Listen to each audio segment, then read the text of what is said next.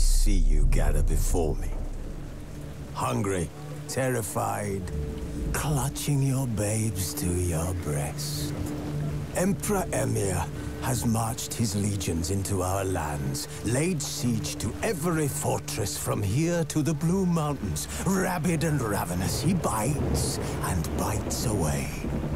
Men of the North, you stand at the precipice.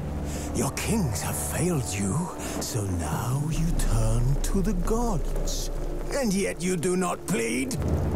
You do not kneel to dust your heads with ash. Instead you wail, why have the gods forsaken us? We must look into the trials we failed long ago. In a time past, our world intertwined with another through an upheaval scholars call the conjunction of the spheres. The gods allowed unholy forces to slip into our domain. The offspring of that cataclysm was the nefarious force called magic. Yet we did not banish it, instead studying the vile arcane for our own power and wealth. And the monsters at our door, the unholy relics of this conjunction.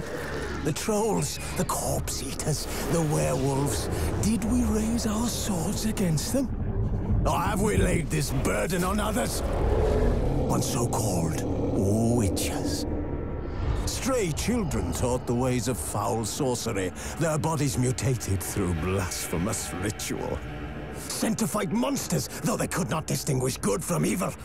The flicker of humanity, long extinguished within them. Yes, their numbers have dwindled through the years, but a few still roam our lands, offering their bloody work for coin. To this day, they shame us with their very existence. The North bleeds, flogged by war.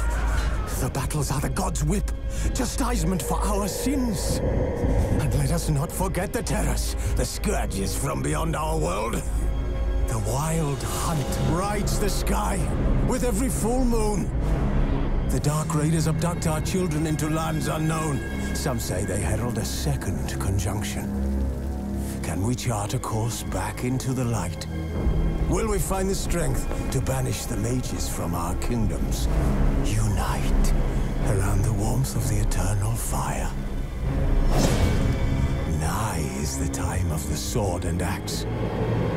None will fight this war in our stead.